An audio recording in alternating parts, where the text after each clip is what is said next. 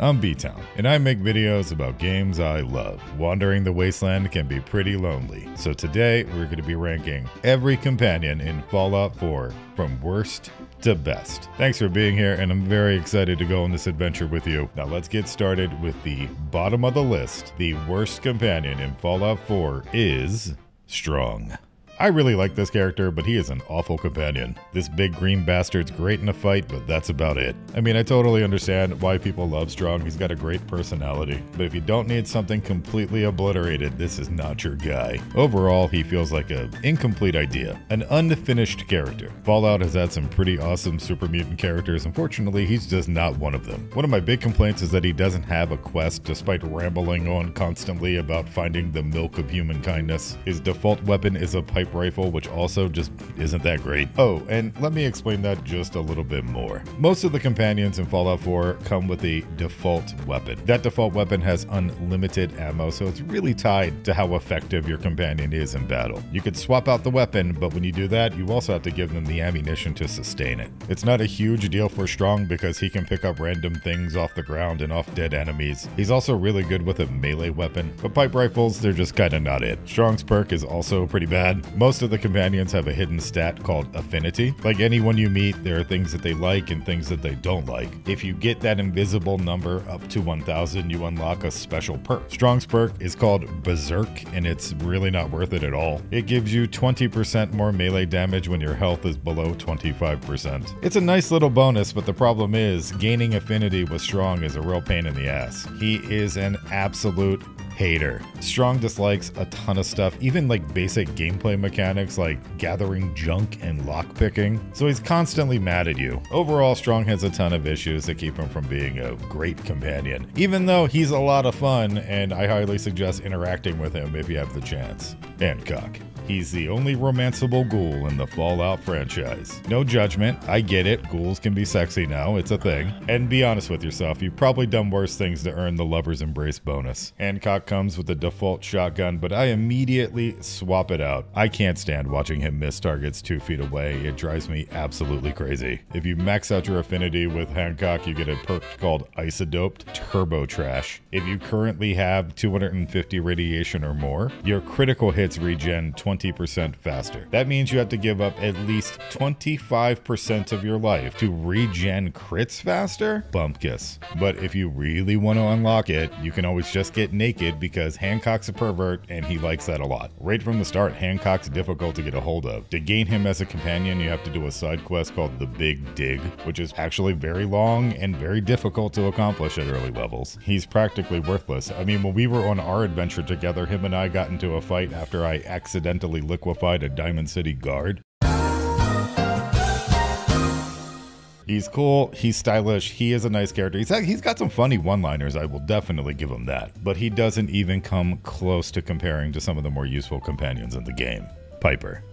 You can't miss this reporter, she's in Diamond City. I feel like she was specifically designed to be a very early game companion. Her affinity perk is called Gift of Gab, and it gives you double XP when you discover new areas or use persuasion and dialogue. She's a moral character who likes when you do positive things, nice things, so she's relatively easy to max out. Her default weapon is a 10mm pistol, which is capable. She's not great in combat, but she's also not awful either. Piper is just kind of generic and underwhelming. The best part about her is actually the romance option. I don't want to spoil it, but there are some really funny interactions if you start dating Piper. She can get pretty jealous. Old Longfellow.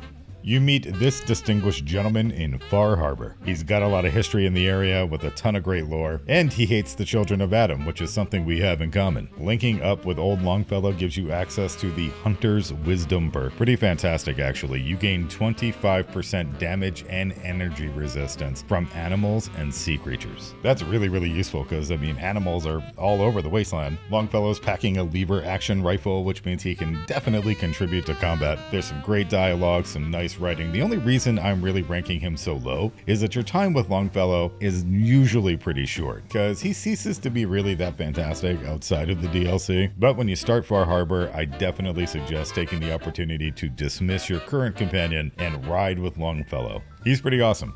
Porter Gage.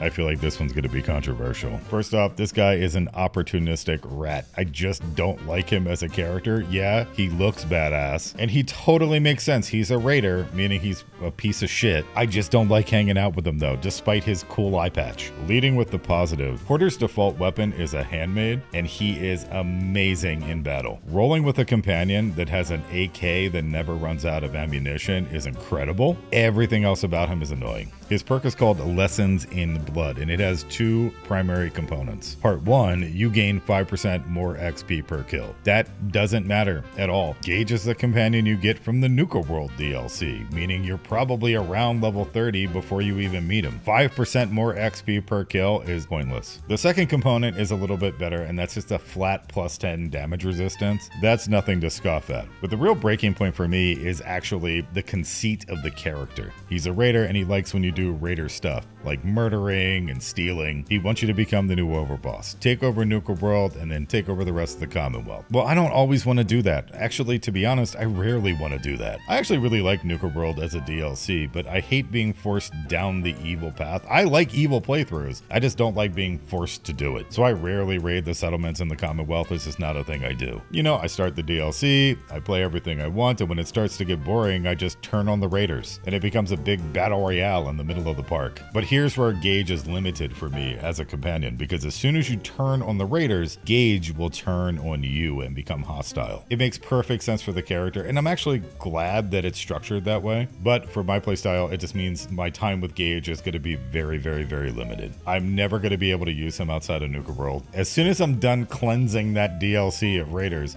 I'm back to the Commonwealth to hook up with some other companion. X688. He is a very powerful, yet very situational companion. X6 is an Institute Courser. He comes with the default Institute rifle, which is incredibly strong. I mean, when I was bombing around with him, we ran into an Alpha Deathclaw that was a whole pain in the ass, and we made super short work of it. We even had a victory teabag together. It was an awesome team building moment. The issue here is that you don't get access to X6 until very deep into the Institute questline. I'm talking past Point of No Return. There's a lot of things you forfeit in order to get access to X6, and it's a big commitment. So in a weird way, it feels like getting him as a consolation prize for cutting off so many other companion options. His affinity perk is called Shield Harmonics, and that increases your energy resistance by 20. That's another perk that I just don't kind of see the point of, if I'm being honest. At this point, you are deep into the Institute questline, the Institute being the enemies who most frequently use energy weapons. So gaining an additional 20 resistance to energy means very little at this point in the game. It's kind of a worthless perk.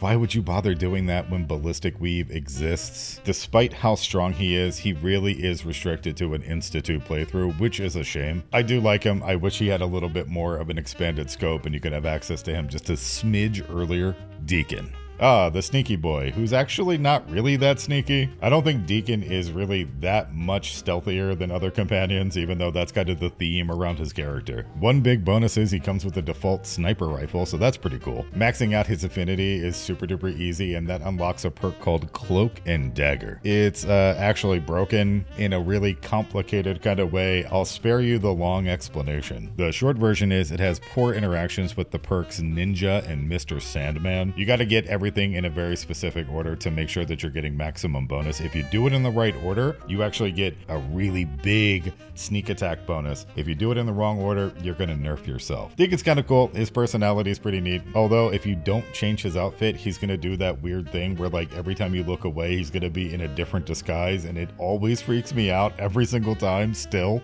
McCready. This pushy prick still thinks he's the mayor. Look, I don't just let any bitch into my town, and I'm taking a risk making an exception for you.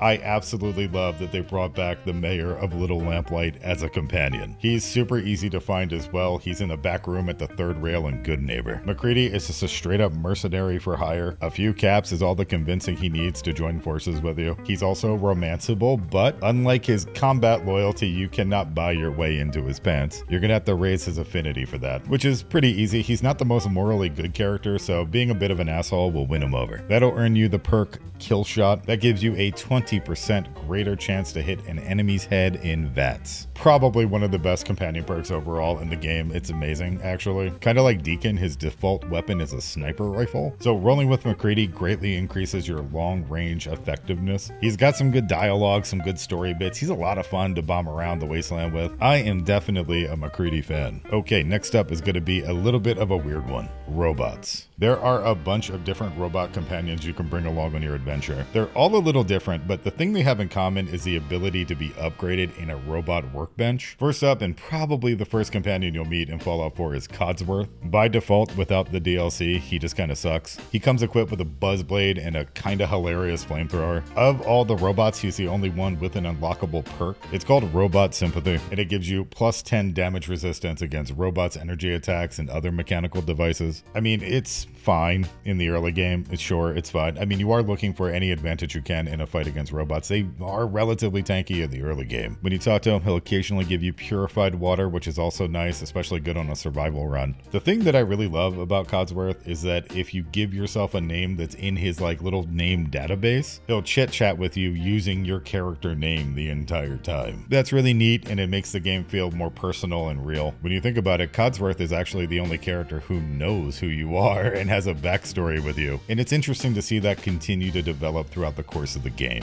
The next robot you'll come in contact with is probably Ada. She's wonderful. She's really funny. She's really fun. I don't know. Everybody kind of falls in love with Ada. She's got such a lovely personality. Ada is your first point of contact and kind of the driving force through the Automatron DLC, which leads us into the final group of robots, which are customizable robots. You can just totally just make your own companion, and it's pretty awesome. Codsworth and Ada can also be customized once you have the workbench unlocked. By default, they're pretty bad, but once you start tinkering with the robots, holy shit, they become pretty amazing pretty quickly. Their weapon arsenal is outrageous. Like, you can put nukes on them. They could even self-destruct. You can increase their hit points, their carry weight. You can even give them hacking and lockpicking. I probably could have put them a little bit higher, but the robots do have a few problems. The personalities. That robot shit gets kind of old after a while. Their pathfinding is really bad. Most of the companions have pathfinding issues, but the robots are at the top of the list. I don't know why. They can't make their way around simple obstacles. Neither Ada nor the customizable robots offer a companion perk, and that's kind of a big deal. Preston Garvey.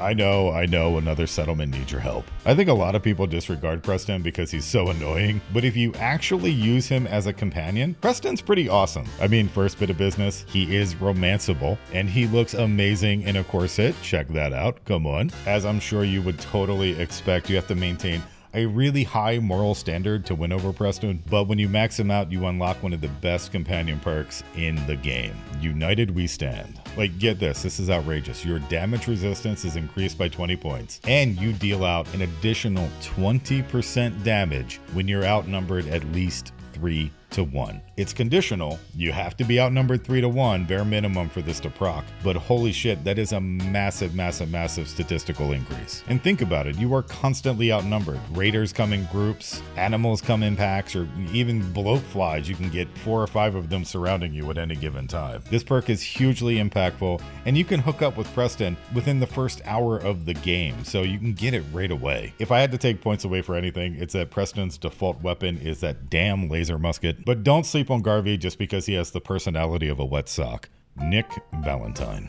Who doesn't love Valentine? He's the synth detective you meet during the main quest. He's a good person, he has a great personality, although he's not romanceable. I mean, I'm just saying it's not possible. If you were curious, maybe that's a thing that you were thinking maybe you'd like to do. You cannot romance him. Besides him just being an awesome character in general, there is one major bonus to rolling with Valentine. He can hack terminals. It's not 100% guaranteed, but you can just keep trying and eventually he'll unlock it. When you have Valentine doing all your hacking for you, that means that you don't have to invest in intelligence at all. No points in intelligence means that Idiot Savant is on the table. This one thing alone puts Nick Valentine right into the elite class of companions. He has a default pipe revolver, which isn't that great, but it is good against small enemies, bugs, rodents, things like that. Close to metal is the perk you unlock with Nick, and it actually doesn't make a lot of sense. The perk is actually hacking related. It gives you 1 or more password at terminals, and the cooldown after failing a hack is reduced by 50%. Who gives a shit? honestly. It's a bad perk. Number one, if you have Nick with you, it's completely irrelevant. Number two, you can just back out of terminals and hard reset them anyway. I have no use for this perk whatsoever. But honestly, it doesn't matter. Nick would probably be a top tier companion based on his awesome gumshoe personality and his wholesome outlook on life. And he has an absolutely fantastic companion quest called Long Time Coming. You can only get this quest from Nick. I'm not going to drop any spoilers, but do yourself a favor and do not miss it. It's a fantastic quest.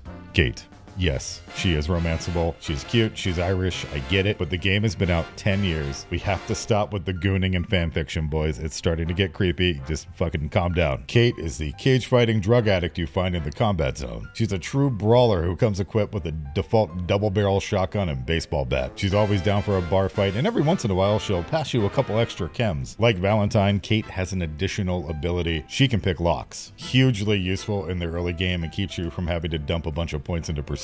Sadly, Kate's affinity perk is actually busted. It's called Trigger Rush. According to the description, it's supposed to regen your action points 25% faster when your health falls below 25%. I guess calling it busted would be wrong because it's just not how the perk works at all. It allows you to regen your action points 50% faster when you fall below 25. So when you spend a bunch of action points, they regen quicker. There's no health involved at all. It sounds kind of nice and kind of useful, but it's actually not, especially the later in the game you get. It'll just trigger less and less and less and less. It's not a bad perk. It's not going to hurt your gameplay in any sense. It's just not very useful. One of the things I find most interesting about Kate is actually her companion quest, Benign Intervention. The really cool part is that if you do that quest, there are different outcomes that could actually flip her affinity from one way to another, like polar opposites, which is really, really cool. Kate is a super powerful top tier companion. She's fantastic in combat. She's got an amazing lockpicking skill. She's got a funny, fun personality. And there's no prerequisites. You don't have to reach a certain level or do any story quests. You could literally run from Vault 111 to the combat zone and hook up with Kate.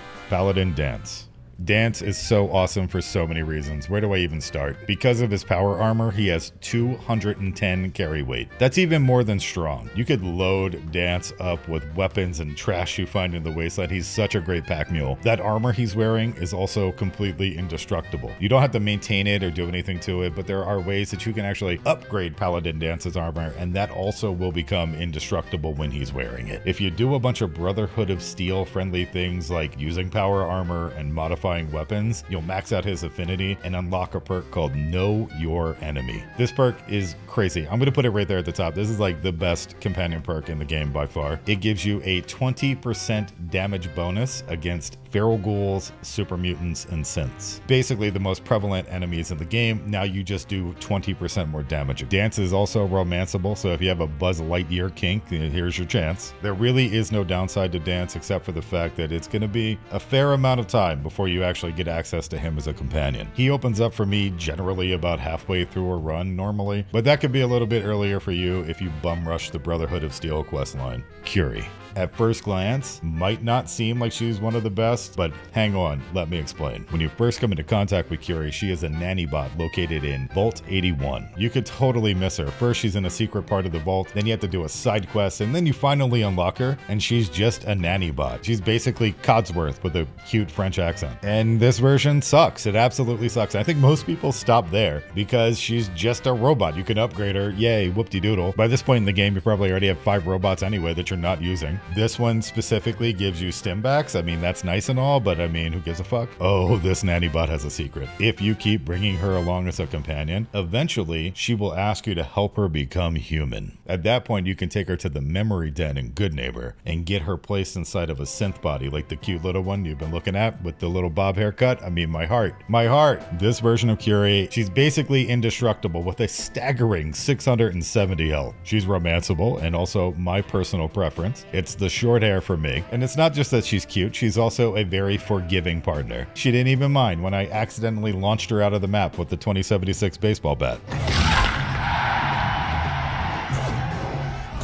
Courtesy of the Bethesda QA team, Curie is also the proud owner of yet another bugged companion perk. This one's called Combat Medic, and it just straight up doesn't work. It's supposed to heal you for 100 points if you drop below 10% once a day, but it literally does nothing. But it doesn't matter because Curie don't need no perk to be amazing. Not a lot of companions require this much effort, like Dance for example. You will eventually unlock him when you play the quest. I mean, even if you're not playing the railroad, Deacon just follows you around like a creep all the time anyway, hiding in corners and shit. But Curie is a lot of work. You have to do a side quest, you have to really invest time and energy.